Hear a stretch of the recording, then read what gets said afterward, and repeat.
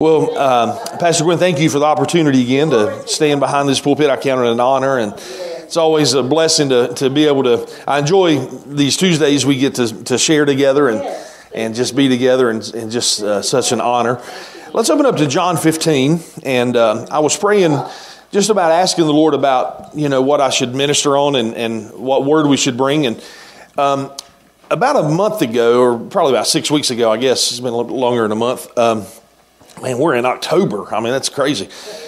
The Lord, just in one of my prayer times, the Lord spoke some things to me, and I want to share a couple of those things with you. A couple of the things that He shared with me. I've been sharing this at my church at Destiny, and I just really felt like that it was a word for us here at Healing School today as well. But so I was just communing with the Lord one morning, and I heard this question just rise up in my spirit. And how many of you know that I've come to find out when the Lord asks you a question, a lot of the times it's not the immediate answer He's wanting, the obvious, and you'll understand that when I tell you this question, you'll understand why I said that. So I was there just talking to Him. I had the Word open. I was just reading, meditating on some things, and I heard this question on the inside just rise up. He said this: "Do you need me today?" And my immediate answer was, "Well, of course I need you. I mean, everybody needs you." And then so then as soon as I answered that, I thought to myself, okay, if He asked me that question, it's deeper than just a yes. It's deeper than just a I need you. So I started asking the Lord, okay, Lord, where are you going with this? What are you trying to speak to me about this? And then He asked this question. He said, do you think that the church as a whole, not talking about just Destiny, but just the body of Christ as a whole, He said, do you think that they need me every day of their life? And there again, it's easy to say yes, but there was something deeper He wanted, right? Somewhere else He was wanting to take me. So I was, so for a couple of days, really, to be honest with you, I was meditating on that, just murmuring or just letting it ruminate in me, just going over and over and over it. And so then a couple of days later, the Holy Spirit started talking to me about this, and He made this statement to me, and this kind of shocked me, to be honest with you. But when hopefully you'll understand where I'm going with this. But He said this statement. He said, Stephen, He said, most people, the majority, and he even used the word majority, and it kind of shocked me, to be honest with you, but the more I thought about it, I could see this. He said the majority of people, the majority of Christians sitting in churches today, he said they go through their life, they go through their day, they go through the process of life, and they have no knowledge of me whatsoever. And he said, if I never showed up and answered another prayer, he said, if I never showed up, and I never showed up in a physical manifestation, in a tangible manifestation, he said, if I never did anything else spectacular for them, he said, most people wouldn't even miss me. And I thought to myself, now, I don't know if you have this thought, but I thought to myself, Lord, I don't know that you're right in that. I was like, surely people would miss you. But then, and of course He didn't answer that because I understood that He was right and I was wrong. But then He started talking to me about that. He said, now think about it. He said, people come to church. He said, people pray. People read their Bible. But he said, there are people that have went through their whole life and never seen a major prayer answered. Never had a major encounter with me. Never let me really influence their life to the point to where it's changed the way they live their life. And he said, and then the more I was, just meditating, just talking to the Lord about it, he said this. He said, most people just add me to their life. They take their life, they get up, they get ready, they eat breakfast. Now look, they may even open the Word, read a few scriptures, say a quick little prayer before they head out the door. But then they go to work, and boom, they're at work. You know, they're busy at work. They're just thinking about work. They're doing work. They come home. They're busy. They got kids going to the ball games. They got this. They got that. They got supper to fix. You know, they're just boom, boom, boom, boom, and then hopefully by the end of the night, by the time they hit their bed, their head hits the pillow. Hopefully they're going to be. They'll say a "lay me down to sleep" prayer. And then they get up tomorrow and it starts all over.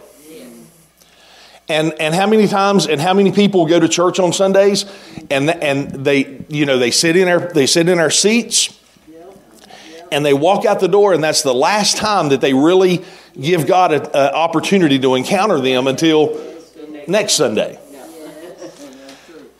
So the more I thought about that and the more I meditated on that, that statement that, now just think about it. I mean, how shocking it is, but how true it is. And I heard the word majority. He said the majority of people sitting in churches today wouldn't miss me if I didn't show up. Because they're living their life and they just added God to it. As long as it's convenient, they'll go to church. As long as they have time, they'll open their word and read and pray. The first thing that goes, if you wake up late and you're in a time crunch, the first thing that goes is the word and the prayer. Oh, well, I'll catch up on that later. I'll pray on my way to work. Now, I mean, we all pray on our way to work, but listen, your attention's somewhere else. It should be. Your attention should be on driving, right? I mean, so you're looking at other things. And, there's nothing wrong with praying while you're driving. But listen, I heard Jim Hockaday said this the last time he was there at the church. He said there's no multitasking in the Spirit.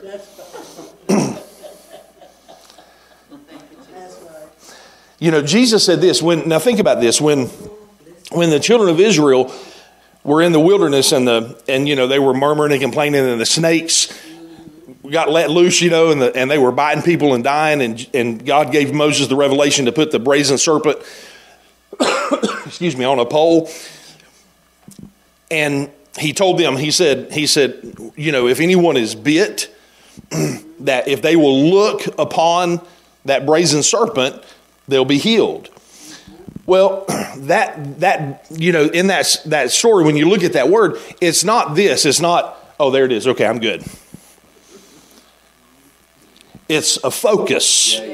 You fix your gaze on that and you don't look anywhere else. And you keep your gaze there. And, here in John 15, so that started a whole thought process of me asking the Lord, how do we overcome that? How do we, what do I do as a pastor to help our church understand that the importance of having God in their life? And, and listen, I love prayer. I mean, I spend a lot of time in prayer. I love prayer. But the majority of Christians don't enjoy prayer. If you call for a prayer meeting, you may have 5 or 6 show up. And I've had people in my church tell me, Pastor, I don't think I could pray for an hour. I don't know how to do that. I'd run out of things to say. And I'm just thinking to myself, it's obvious you had never been in prayer. Because prayer is not just you blabbering for an hour. It's a communion, right? It's a conversation. It's a flowing with the Holy Ghost thing, And so I was just asking the Lord about that, and He started showing me some things here. And I want to talk to you this morning about, here's my subject in this and where the Lord led me.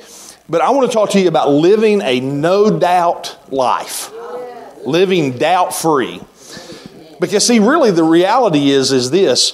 One reason people don't enjoy prayer, one reason people don't do that, the reason that they go through life without experiencing God is because of let me see how to say that, because of past failures, right? They've prayed for something and it didn't it didn't happen like they thought it was going to happen. You know, the person died or the you know, this happened or that happened, and I didn't want that to happen. And so, you know, people use that, and the enemy uses that, to be honest with you, against us, and they, you know, and he tells us, oh, well, prayer doesn't work. It don't trust, you know, it's nothing to believe God. You know, it doesn't work. And so but we understand this is that if we are trying to be like Jesus, then I think it's good to look at his life to see how he did it. Amen. You know, one of the only times we have recorded of the disciples asking Jesus specifically how to do something is when they told him, or when they asked him, they said, Lord, teach us to pray. Now, why is, you know, you think about everything that Jesus did with the disciples. He raised the dead. He healed the sick. He, you know, arms grew out and leprosy disappeared and the demonic were set free. And I mean, man, there's all kinds of things. If I spend time with Jesus, I'll be saying, show me how to do that. Yeah, I want to do that. Show me that. You know, he multiplied food. I mean, he did all these things. But the one thing they asked to show them, teach us how to pray. Now, why is that? Because if you study the life of Jesus, here was his routine. He would go to the mountain and spend time with his Father. And when he would come off the mountain, miracles would happen. He would go to the mountain and pray. He would come off the mountain. The dead would be raised. He'd go to the mountain and pray. He would come down. Food would be multiplied. And all of a sudden in the disciples' minds, something clicked, and they're like, every time he goes to the mountain, every time he spends time with the Father, he comes back and things happen. So instead of, and you know, and it was the right question, because instead of saying, teach us how to do all these things, they said, I want to go to the source. Show us what happens on the mountain. Show us what happens between you and the Father, so that when you come off the mountain, all this stuff happens. Right? And so that was one of the questions they asked him. But here in John 15, and I'll just pick a couple verses here in this passage, but if you look at verse 7, John 15:7, Jesus said this, if you abide in me and my words abide in you, you will ask what you desire, and it shall be done for you. Turn and look at this thing right here. Pastor Gwen she says she put this banner up here. The Word of God is always right. Always. Jesus said, now listen, Jesus in his teaching, he told them, if you abide in me and my words abide in you, you'll ask whatever you will, whatever you desire, and it'll be done. How many of us believe that? How many of us are acting on that? How many of us act like that statement is true? But see, here's the key. See, we like the last part of that verse. We like the part that says whatever we desire will be given to us. And people are good at throwing their desires on God, asking God to bless them, asking God to give them things. But how many of us are really doing the first part of that verse? If I abide in him. Now, what does it mean to abide? There again, just like the children of Israel in the desert, it's not a glance.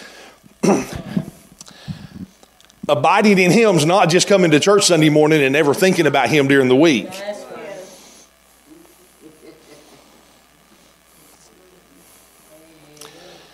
If I abide in him and then his word abides in me. So in other words, you know, I've got to spend time with him and I've got to abide in him. I've got to stay in him. That word abide means a place where you stay. It's not a casual acquaintance type thing, but where you abide is where you stay. It's actually kind of a in some definitions of that is actually an army like kind of a military term, meaning that where you abide is a military place where you stand your ground and you're not going to let anybody take it from you. That's where you abide. You know, it's forceful. I mean, you're staying in Him. You're not going to let anything, circumstances or people or anything, you're not going to let anything keep you from abiding in Him. And then the same thing, His Word abides in us. Well, how does His Word abide in us? We have to get His Word in our hearts, right? The psalmist David knew that. He said, your Word have I hid in my heart that I might not sin against Thee. You go on down, and we'll look at verse 8. I mean, I say I'm going to skip, but all this is so good. By this, so he says, you know, if you abide in me and my words abide in you, you'll ask what you desire, and it'll be done for you. By this, my Father is glorified, that you bear much fruit. So you will be my disciples. So listen, I mean, isn't that incredible that he said that when you get your prayers answered, it brings glory to God. And it will show people and it will lead people to God. And here's the reality of this. People will actually look at you and say, prayer actually works? How did you get that? Well, I prayed about it. I asked the Lord. I'm abiding in Him, and He's abiding in me. His word's in me. And I asked what I desired, and it's mine now. What? That works?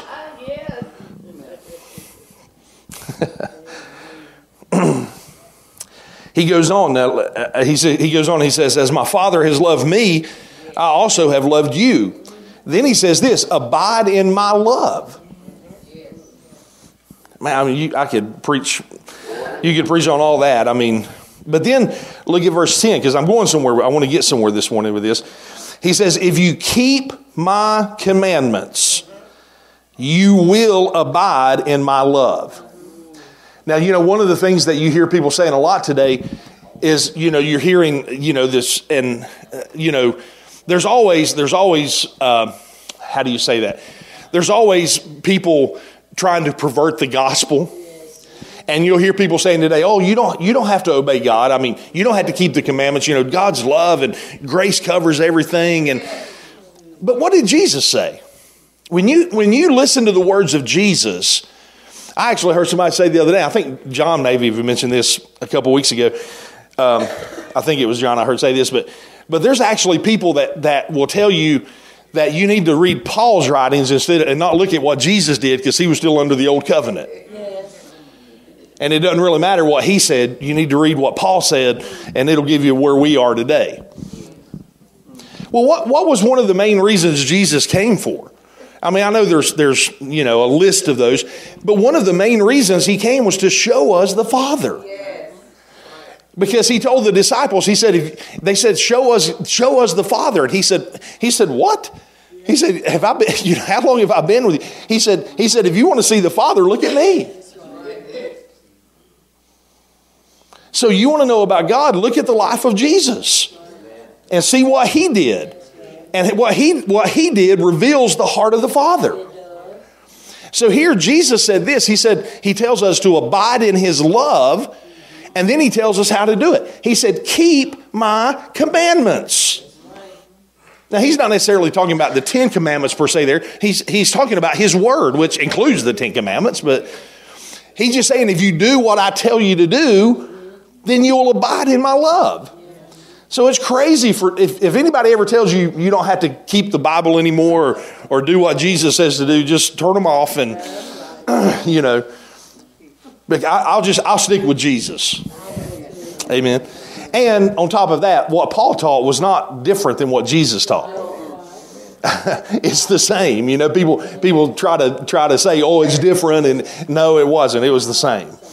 You know, I mean, so you're just looking at it. You're looking at it wrong if you think it's different. Amen. So then he goes on to say this.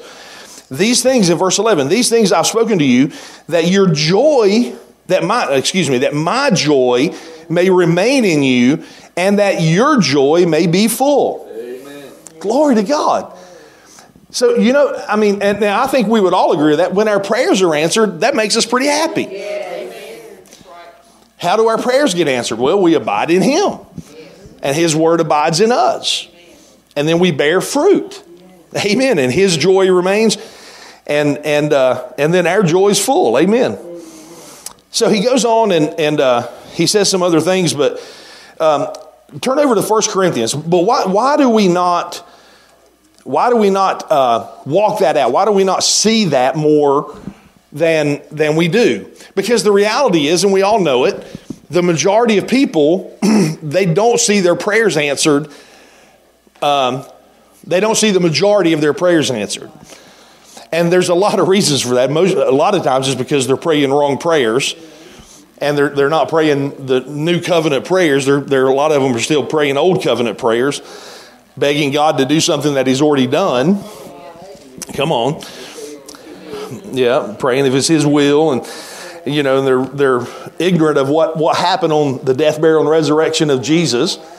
So there's a lot to that. But look here at verse 14. To me, this is a key, and this is what I believe the Lord was showing me in this. And then we're going to turn to Matthew 14 and hit my main point this morning where I'm wanting to get to.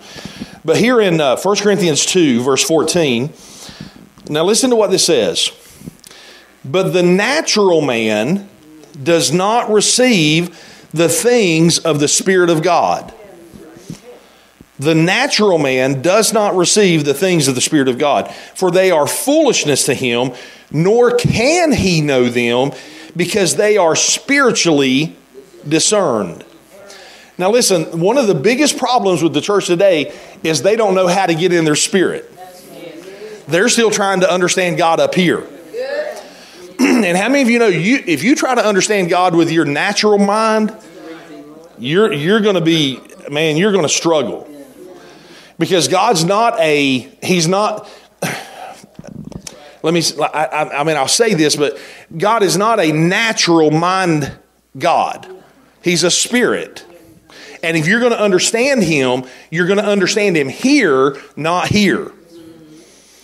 And the problem with the majority of people is that they stay here trying to figure God out, and they can't make the connection, because Paul said it's foolishness when you try to figure God out up here.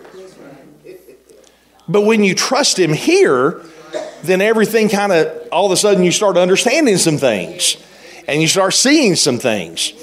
Now I want you to remember that, because this is going to play a big part in what I want to show you here, what the Lord showed me. So let's turn to Matthew 14. I'm giving you about a month's worth of preaching here in one service, so y'all fill in the blanks. Ask the Holy Spirit to help you with that. Amen. So here in Matthew 14, we have the feeding of the 5,000. Jesus, man, that's a whole nother great sermon within itself. Jesus comes up and asks one of his disciples, where are we going to get food to feed these people? And Peter, or one of them, pops up and says, "Man, if we had so much money, we couldn't feed that many with this much money." And another one said, "Well, we have this little bitty lunch here, but what's that among so many?" So they didn't have enough money and they didn't have enough stuff. But yet Jesus said the scripture tells us he knew what he was going to do. He gave thanks for what he had, and then it multiplied. And you can figure the rest of that out, because I want to get to the next part of this. So after Jesus feeds the 5,000, he sends to the disciples. He tells them, "You get in the ship and go to the other side. I'll meet you over there." He said, "I'm gonna send the people away, and then I'll meet you on the other side." So they get in the boat. All 12 of the disciples, they get in the boat and start going to the other side of the sea, on the other side there. Jesus sends the people away. And then just what I said earlier, what does he do? He goes to the mountain to be with the Father. He's with the Father all evening into the fourth watch of the night, which is about 3 o'clock in the morning. The disciples are in the middle of the sea, fighting for their lives. Right? Jesus the Bible says that he comes walking by them, and they yell out in fear because they think it's a ghost. And we kind of laugh at the disciples a lot of times, but if you were in the middle of the sea in a raging in a raging storm and you saw somebody walking on the sea, you'd think it's a ghost too. Think it's something, I don't know. Because, you just don't see people walking on water. Now remember, where had Jesus been? He had been with the Father. He came down, he's walking on water. Lord, teach me to pray. Yeah, give me some mountain experiences, right? But you got this story is familiar here, but I want to pick up here in verse 26, Matthew 14:26. So it says, so when the disciples saw him, verse 23, now in the fourth watch of the night, Jesus went to them walking on the water. And when the disciples saw him walking on the sea, they were troubled, saying, it's a ghost. And they cried out for fear. But immediately Jesus spoke to them, saying, be of good cheer. It is I. Do not be afraid. Now I'm going to read this and I want to come back. So we'll get the context here. And Peter answered him and said, Lord, if it is you, command me to come to you on the water. What an incredible statement. Now, whether that was a statement of doubt, him just saying, Lord, if that really is you, if that's not a ghost, bid me to come, or whether Peter said, I'm going to put you to the test. If that really is you and you're walking on water, then I can walk on water. But Peter said, Lord, if that's you, if it's really you, bid me to come to you. So Jesus said, come. And when Peter had come down out of the boat, he walked on water to go to Jesus. Glory to God. But now listen, but when he saw the wind, when he saw that the wind was boisterous, he was afraid, and beginning to sink, he cried out, Lord, save me. And immediately Jesus stretched out his hand and caught him and said to him, O ye of little faith, why did you doubt? Now, I was reading that scripture one morning, and I was reading through Matthew, and I just came across that scripture. And man, that statement, why did you doubt, just jumped out at me. And we're awful bad to give the disciples a hard time. Why did Peter doubt, man? He was doing so good. Listen, there was 11 others in the boat shaking, scared for their life that didn't get out. At least Peter stepped out of the boat and started walking, right? The other 11, I think the other 11 in there saying, you're crazy. What are you doing? You're going to die. Get back in this boat. I don't think they were cheering him on. I think they were, what are you doing? You're crazy. But here's where I want you to see this. So they're in the boat. They see Jesus. He calls out and he says, okay, he said, it is I, don't be afraid. Peter makes that declaration. He said, Lord, if it's you, bid me to come. Now, let me ask you this question. Was the storm still going on? Right? It says they were in the middle of the storm. They were struggling. Now, these were professional fishermen. Some of them were. So they weren't novices at being on the water.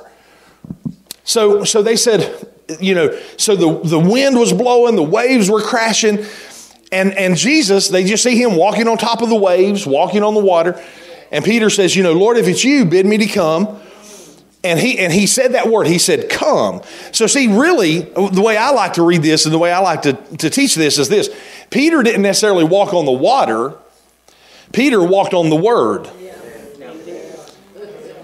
When Jesus said, come, that one word from him, from Jesus, gave Peter the authority to walk on whatever was below him.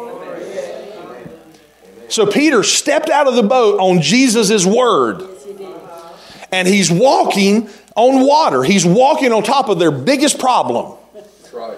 Whatever storm is raging in your life right now, when you get a word from God, you can step out and you can walk on top of whatever it is that's blowing and raging at you.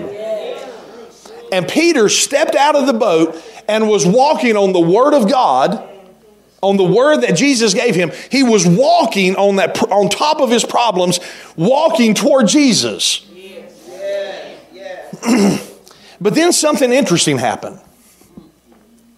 The scripture tells us, then when Peter saw Now listen, when he saw that the wind was boisterous and that the waves were great. Now let me ask you, wasn't the wind boisterous and the waves great before? Now let's go back to 1 Corinthians 2. I mean, you don't have to turn there, but just think in your mind.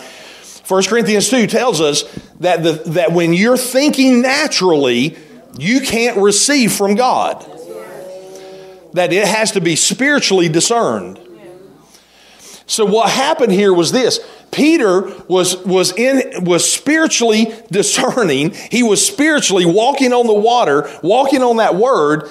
But then when he allowed himself to get back over into the flesh, when he started thinking about the circumstances, when he started thinking about, hold up, I can't walk on water. Now see, that was a right statement. Peter couldn't walk on water. And really, like I said, he wasn't really walking on water. He was walking on the Word. You see, and in your life, you can't overcome disease in your natural body. But when you have a Word, that disease will disappear. Come on. And see, and it's when you allow yourself to keep focus. If I abide in Him and His Word is abide in me. If you gaze upon that bronze serpent, you'll be healed. If you keep your focus. If you look at the story of Mary and Martha, we're all familiar with that story. And you know, and the Bible says when Jesus came into the house there, that Mary dropped at His feet and was listening, but Martha was busy, right? There's three times that we see Mary, Martha's sister, in the Gospels. And you realize all three times you see her, you know where she is? She's at the feet of Jesus. And Jesus told Martha that day, He said, Martha, Martha, you're concerned about so many things. He said, but Mary has chosen the one thing. Remember, there's no multitasking in the Spirit. One thing, and that's to be at the feet of Jesus. Peter, one thing, come, walking on the water. But when he saw the wind and the circumstances and he heard what everybody was saying, he heard what John and what Bartholomew and what all these other people were in the boat were saying, get back in here, you're going to drown, what are you doing? You can't do that. It got his eyes off of Jesus and back in the natural. And as soon as he got his eyes off Jesus and back in the natural, what happened? He began to sink. And he cried out, Lord, help me. Jesus saved him. Now, man, I mean, you could talk a lot about that, but let's keep going and see what he said. Because this to me, here's the point I want to get to. It says, Jesus reached out and he said, and Peter cried out, Lord, save me. And immediately Jesus stretched out his hand and caught him. And he said, oh, ye of little faith, why did you doubt? Now, I read that day that I was reading that it jumped out at me. Just that one question Jesus asked Peter. He said, why did you doubt? Why did you doubt? Now, a lot of times we think Jesus was rebuking Peter. You know, oh, you have little faith. Where's your faith at? Boy, you ain't got no faith. What, you're worthless. You got no faith. That's not what Jesus was doing. Listen, Peter was walking on water. How many of you have walked on water? Peter was doing something none of us have ever done. So let's not give Peter a hard time yet, right? But Jesus asked the question, and really, if you read that in the original language, it's interesting because some commentators say that where Jesus said, "Oh, you of little faith," that was like one phrase, like it was almost like a name that Jesus labeled Peter with, like a nickname, like he was telling him, "Oh, little faith," you know. And it wasn't a rebuke; it was a name that Jesus called him, "Oh, little faith." But then he asked this question. Listen to this. He said, "Why did you doubt?" Now, why would he ask a question like that? Because, see, now what is the word doubt? When you look up the word doubt, it has a couple meanings, but to doubt means this. It means to waver. It means to hesitate. There's one, the original language paints pictures, and one of the pictures it paints about the word doubt is you're standing at a crossroads and you don't know which way to go, so you don't go either way. It freezes you. It makes you stand in one place. And you don't know which way to go, this way or that way, this way or that way. And you just stay there. In the book of James, just hold your place here. We'll come back, but turn over to James chapter 1, very familiar passage, but we see this exact word used, and I think it paints a great picture here. James chapter 1, verse 5 and 6. James chapter 1, 5 and 6. It says this, if any of you lack wisdom, let him ask of God, who gives to all men liberally and without reproach, and it will be given to him.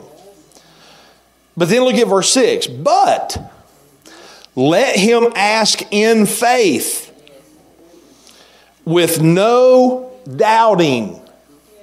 In other words, with no wavering, no going between two opinions, not having two minds, not having two thoughts about something. In other words, single focused.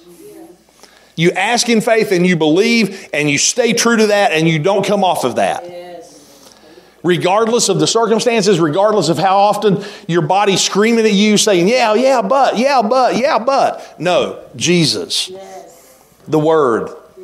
I'm standing on the Word. I'm not going to let that distract me. I'm not going to let that waver.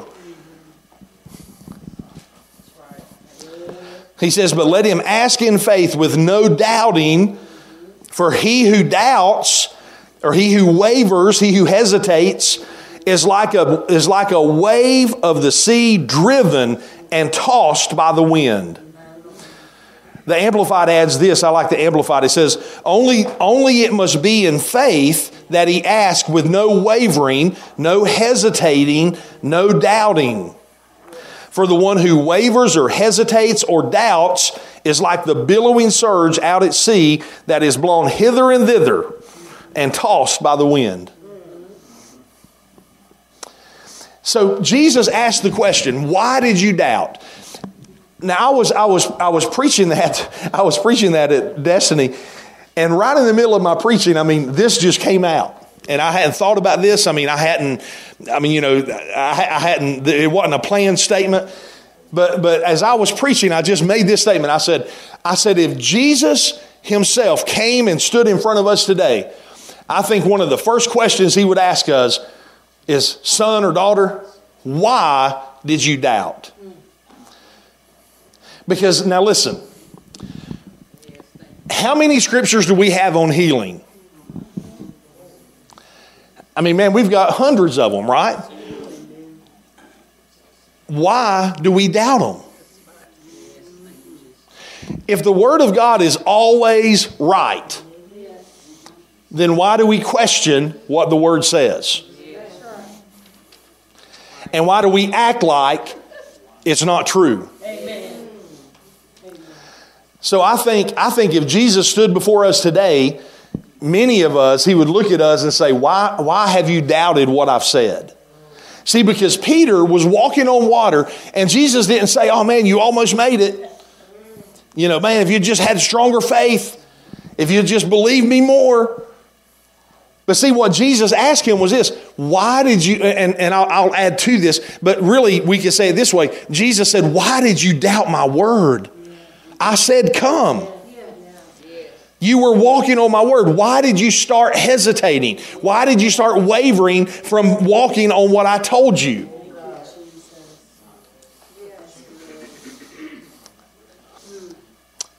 Look at Romans chapter 4. The story, very familiar again. The story of Abraham, right? Romans chapter 4. And we'll just look at verse 19, starting verse 19. Very familiar. he says this. He says, and not being weak in faith, this is Romans 4:19, not being weak in faith, he did not consider his own body already dead since he was about 100 years old, and the deadness of Sarah's womb. He did not waver, that's that same word, he did not doubt, he did not waver at the promise of God through unbelief. But he was strengthened in faith, giving glory to God, and being fully convinced that what he had promised, he was also able to perform. Therefore, it was accounted to him for righteousness.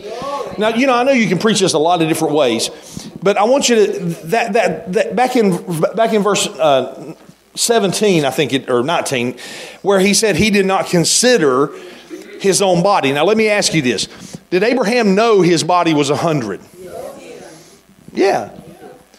So when it says he did not consider it, it's not that he just had no thought about his body. He knew that his body was 100. He knew that him and Sarah were past childbearing age. I mean, that wasn't a secret to him. But I believe when it says he did not consider it, Brother Hagin made this statement. And I used to struggle with this when I first heard it. I mean, really and truly, because I didn't understand it. But now, after you walk things out and you experience some things, you start to understand it. But Brother Hagin made this statement. He said, you can have faith in your heart with doubt in your head. You see, because when I first started learning about faith, I thought I had to be perfect. I thought, man, if I have one doubt in my head, then God's just going to, forget it. I'm not going to receive anything. But remember, what did we say? How do we receive from God? Do we receive from God up here? Or do we receive from God here? We receive from Him from our spirit. So listen, your mind can have all kinds of different thoughts, doubts, and questions. But here's where all this comes in. The question is, what are you going to allow to dictate what you believe? If you meditate long enough on your thoughts, then your doubt will lead you to unbelief. But if you meditate longer on the Word of God and you abide in the Word of God more than you allow yourself to abide with the doubts and questions you have in your head, then guess what? Faith will be built in your heart. And you can receive from God even when you don't understand it up here. And so Peter, I think you go back to Peter, you go to Abraham here, the stories we saw. Peter was walking on water. And I'm sure every step he took, he was in his mind, he was thinking, this is crazy. Have any of you ever obeyed God? And every step you take and every word you say, you're thinking, this is the craziest instructions he's ever told me to do. But yet you kept taking those steps because he told you to do it. I'm trusting him. Because listen, if you stop and you start thinking, you start having another opinion, then instead of walking toward Jesus, all of a sudden you're doing this. You crash and burn. Why? Because you took your eyes off of the Word and off of Jesus, and you let that doubt, and you started to waver, and you started being tossed like a wave. Now it says Abraham did not consider his body, knowing that he was about 100 years old and the deadness of Sarah's womb. He did not doubt, but it says, but he did not doubt the promise of God through unbelief. But he was strengthened in faith, giving glory to God. So Abraham allowed his trust. Now listen, was Abraham perfect? I think Abraham at times, he doubted. You know why I think he doubted? One word, Ishmael. I mean, come on. I mean, if he had not doubted in that moment, he would have told Sarah, no. I don't want to go and sleep with your handmaiden. Your 20-year-old maid. No. Come on. Because Abraham was said because the promise is true. But you know what? Abraham wasn't I'm so glad that God put that in the scripture. Because it showed us we don't have to be perfect. But if we're going to receive from him, there's a way we do it. And if we get off in the flesh, if we get off up here, then guess what? Then we're not going to receive from him. But if you stay true to his word, if you stand on his word, then you know what? You can live your life without a doubt. Because you're standing on the word. And you're not letting that word, and you're not letting the doubt, or you're not letting the unbelief dictate. You know, in other words, you're letting the Spirit of God move you and not your thoughts. Last scripture, Mark 11, I think. Mark 11. Very familiar. You all know this. But it uses the same word in here. There's another instance, Acts chapter 10, verse 20. You don't have to turn there, but that's the scripture where Acts 10, 20 is where Peter's up on that housetop and he has the vision. Right, that was Peter, right? And you know, the people come, the three people come from Cornelius' house. But in that whole process, in Acts chapter 10, verse 20, the Lord tells him, he said this, go with them doubting nothing. Don't question anything. Stand on my word. I'm telling you my word. Go with them doubting nothing. And what we have to do, listen, what we have to do, we have to have God's word, and we have to stand on his word doubting nothing. And our problem is that we try to come up with every excuse why not to believe it.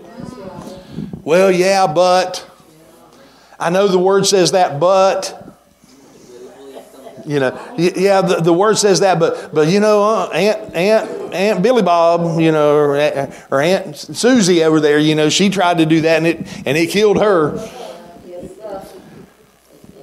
And see, we start wavering. But look here at Mark 11. I mean, you know this scripture. Mark 11, 20, you know, this is the story where he curses the fig tree, comes back the next day, is dried up. The disciples are amazed. Jesus says in verse 22, you know, have faith in God.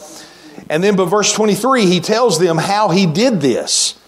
He said, for surely I say to you, whoever says to this mountain, be removed and cast into the sea, and does not doubt in his heart. So in other words, he doesn't waver.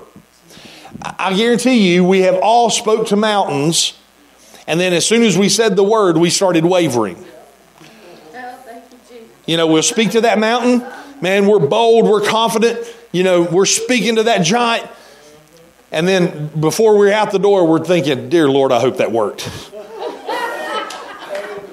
You know, I sure hope something changed. Well, guess what you just did? You just wavered. Yeah, it's not a I sure hope, you know, it's not a hoping and a praying prayer. But you know, when he said, you say in your heart, you speak to that mountain and you say it and you believe what you said, you'll have what you say if you don't doubt it in your heart. Now listen, how can we live our lives without a doubt? It's when we say what God says. It's when we have his word on the situation that we're praying about. I make this statement a lot, and sometimes people turn their heads a little bit at it, but I think a lot of times we pray too quick. Yes. I think people start with these buckshot prayers and just hoping something hits. You know, instead of taking the time. Now, sometimes it takes an immediate prayer. Sometimes it's a crisis. It's a right now. I've got to pray right now. I mean, that's different. But just normal circumstances in your life. Sometimes you need to spend time with the Lord. You need to go to the mountain and say, Lord, what do I pray about this? What do I say to this mountain? Give me a word on this. And then when he gives you that word, when he gives you a scripture, when he gives you that word, that's when you can speak it with confidence and you can speak it with boldness. And that's when you'll see that word come to pass. And you won't have doubt in your heart.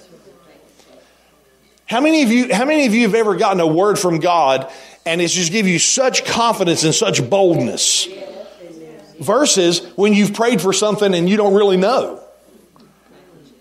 Your prayers are different. If you know you've heard from God, man, there ain't nothing going to get you off that. Whereas if you're not sure, man, I've tried this 322 other times and it hadn't worked. I'll give it another shot. That's not a very faith-filled prayer.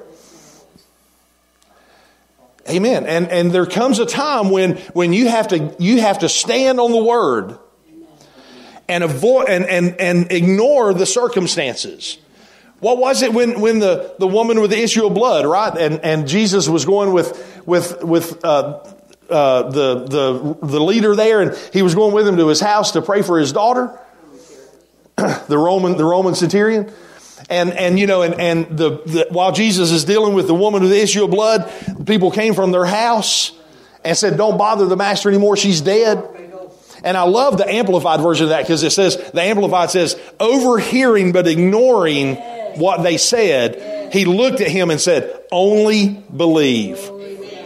Only believe. Only believe." Amen. And see, so sometimes you got to ignore circumstances. Sometimes you got to ignore the way people are acting. And you got to stand on the word. You got to stand on the word and say, "No, here's what the word says. Only believe."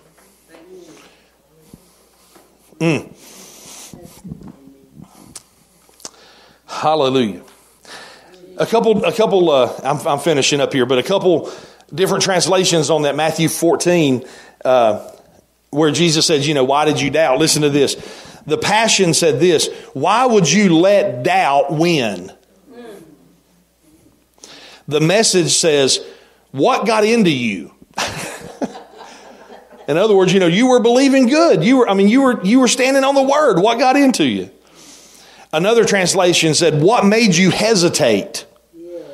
Another one says, "Why did you falter? Why did you waver?" And then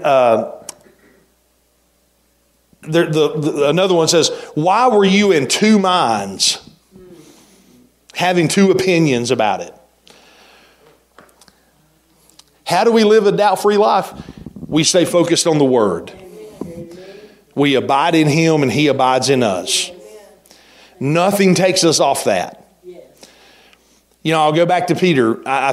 We mentioned this, but the storm was raging before Jesus got there. The storm was raging when Peter stepped out of the boat. It was still raging when he was walking on water. But yet, even in the midst of the supernatural, even in the midst of such a miracle that Peter was walking on the water, he allowed circumstances to take him off of it. He allowed what he saw in the natural stop him from receiving what God had spoken to him and told him.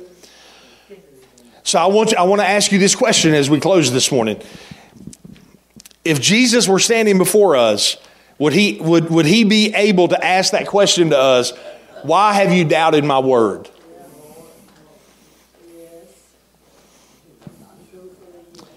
Why are you of two minds about this situation? What's made you falter? What's made you waver and change from what my word says to what you're seeing in the natural? And it's as easy. Listen, and I say it's easy, but the process is to renew our mind continually, to renew our mind with what His Word says. The first instance you get of wavering, of doubting, of unbelief, of something trying to change you and take you off of that, go back to the Word God gave you. Amen. If Peter could have looked and saw those waves, man, he could have seen a 10-foot wave coming at him. But he could have looked back and said, nope, Jesus said, come. Jesus said, come to him. I'm keeping my eyes on him. You know what? He just would have rode that wave right on to Jesus. But instead, he allowed that wave to change. He allowed that wave to knock him off. I just want to encourage you this morning. I want to encourage you this morning. Don't waver from God's word. Regardless of the circumstance, regardless of how things look, stay with God. Stay true to his word. Don't let the circumstances and what you see in the natural change.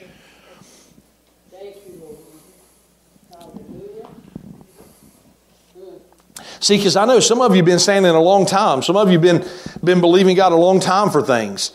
And listen, I'm telling you, it's sometimes, yes, it can be hard. It can be tough when you've stood for years and you've believed God for something and you hadn't seen it, and everything in the natural screaming at you is getting worse. But listen, I want to ask you this: what does God's word say? What scripture are you standing on? What is the foundation of your belief? It's not that I just believe randomly that God's going to do something. No, we have scripture. New covenant prayer, new covenant prayer. Our prayer that we pray is based on the death, burial, and resurrection. It's finished. It's done. The work is finished. We just have to appropriate that in our lives. And we have to stay true to what Jesus has done. Listen, he's not coming back to do something extra special for you. He's already done it. I say this a lot of times, the one prayer I can guarantee you he's not going to pray or not going to answer is you asking him to do something he's already done. Because if you're asking him to come back and touch you and heal you and if you're asking him to do that in the now, then what you're saying is what he did on the cross wasn't good enough. What the prayer you need to be praying is, Lord, it was taken care of on the cross. You finished it on the cross. You took care of that. So right now I'm walking in this. You said it's mine and I'm receiving it right now. It's not we're asking him to do something new and different. We're just receiving what he's already done. Amen.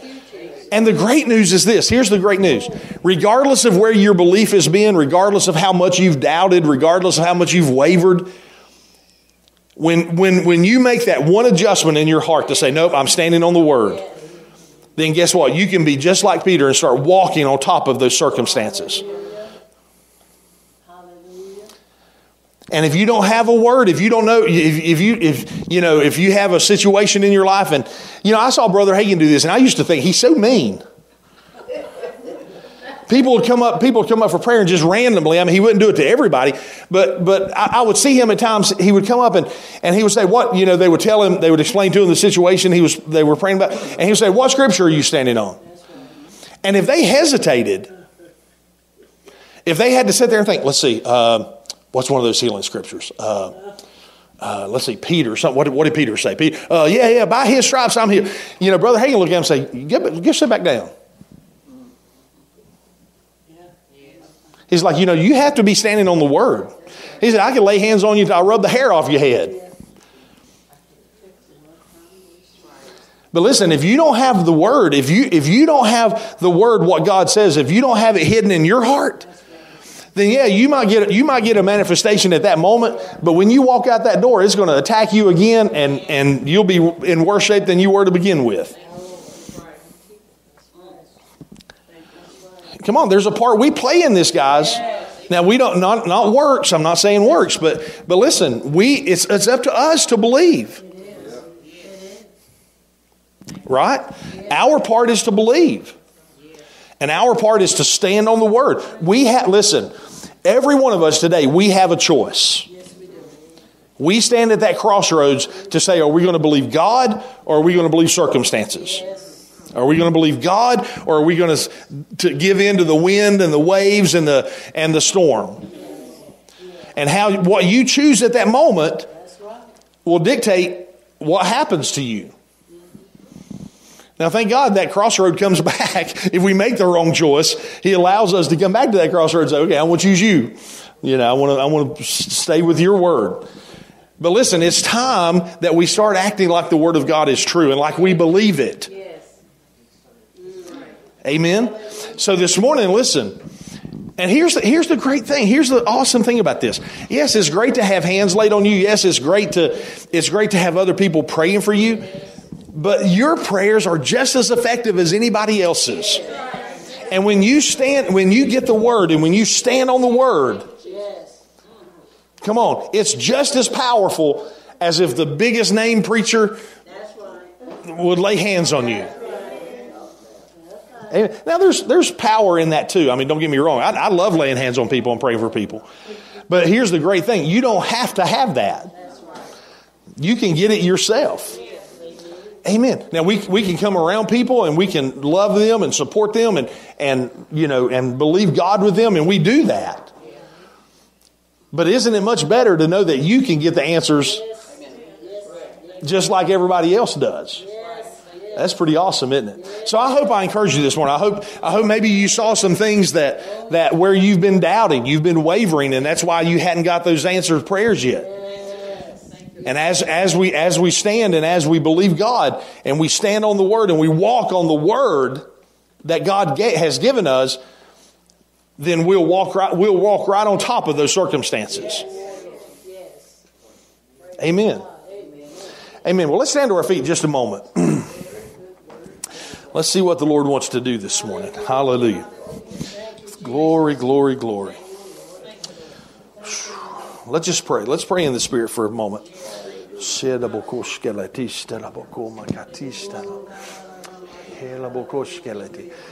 Oh, hallelujah. Hallelujah. Jesus, Jesus. Thank you, Lord. Thank you, Lord. Hallelujah. Thank you, Lord.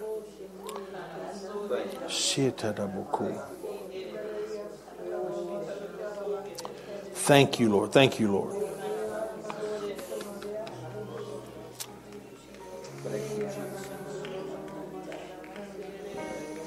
Glory to the Lamb. Glory. Thank you, Lord. To the Lamb. Glory to the Lamb. Thank you, Lord. Hallelujah. Yeah, I just heard, I was trying to make sure I heard that right. But and I said this at the beginning, that the Lord was going to help us. And if you came here this morning, saying, I need help, then I want you to come down and I want us to gather around those that need help this morning. And just with the power of the Holy Ghost, just to believe God that help is here. Amen. There's no better place than right here in the presence of the Lord to receive help. Amen. Amen. So if you came this morning and your heart was, man, I need help. There's some things happening. There's some things going on in my life. I just need help. Just come on down and we're just going to pray for you. I just believe God. I'll be the first. Yeah.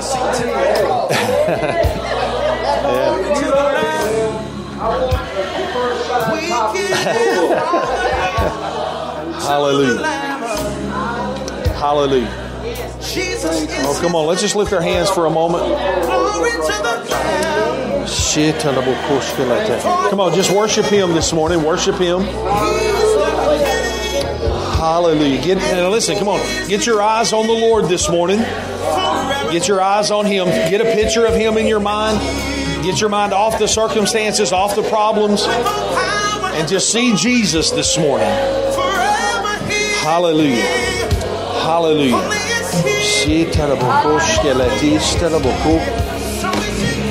Thank you, Lord. Thank you, Lord. Thank you, Lord. Those other ones that haven't come down for help, just come up to someone and just stand behind them and just pray for them. If just come up and just pray, stand behind them and pray for them. Just pray for help. Pray for touch from the Lord this morning. Hallelujah. Thank you, Lord.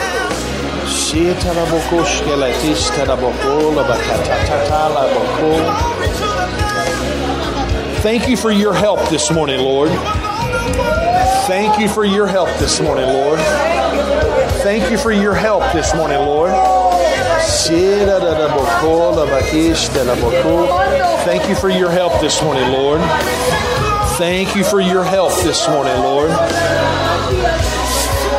Thank you for your help this morning, Lord. Thank you for your help this morning, Lord. Thank you for your help this morning, Lord.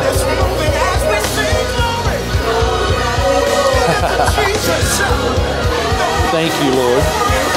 Yeah, fresh opportunities is coming your way. I see the Lord just some desires, some dreams of yours that you've been believing God for years.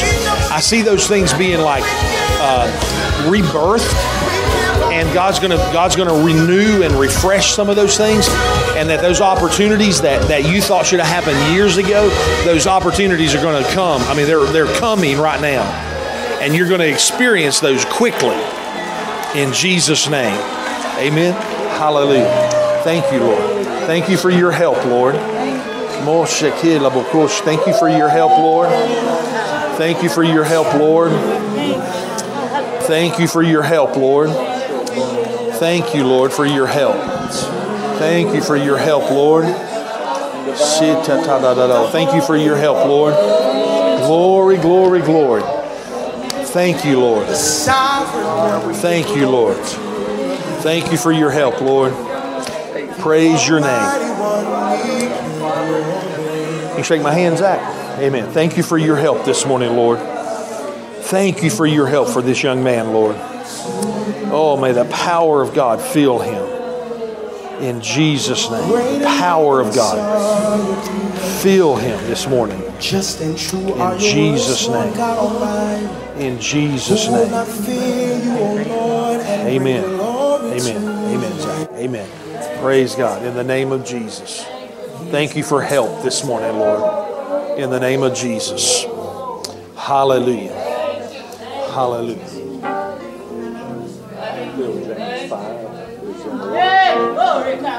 Call for the elders, which is a plurality of ministry.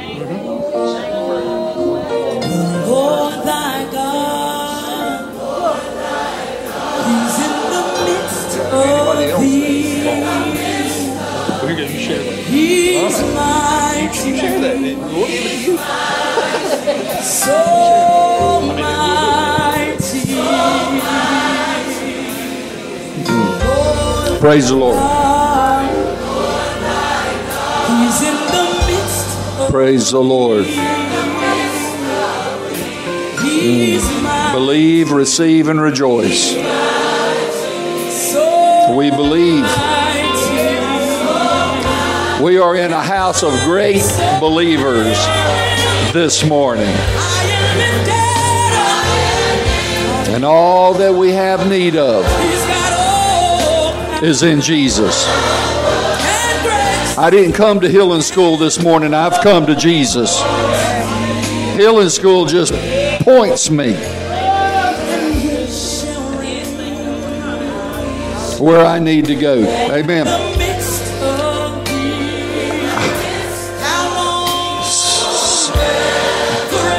But I need the help of the saints this morning. James 5, he says, is there any sick among you? Sick can take many different kinds of manifestations. Body sickness, mental sickness, financial sickness.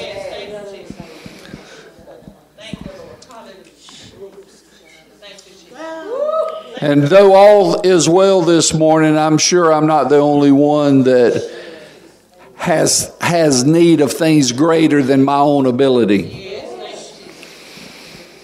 I was on the phone with one of our dear sisters, and we know this. We're not separate in this house this morning. We're one. We're as much one with each other as we are one with Christ. Let that cook your noodle for a little while. But James 5 says, is there any sick among you?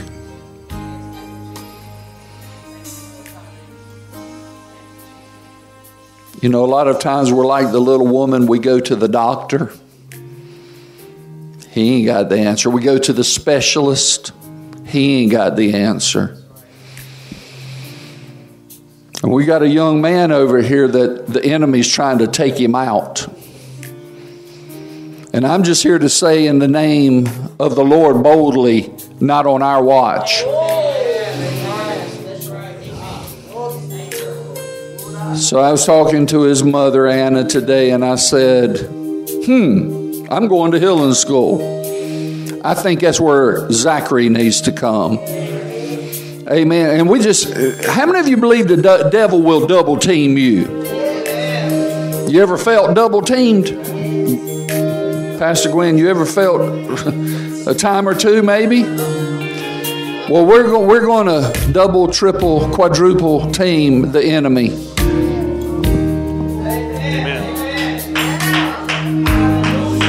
This morning, Zachary, come here, baby. I hear the Lord saying we are in a house of spiritual specialists today. Spiritual specialists.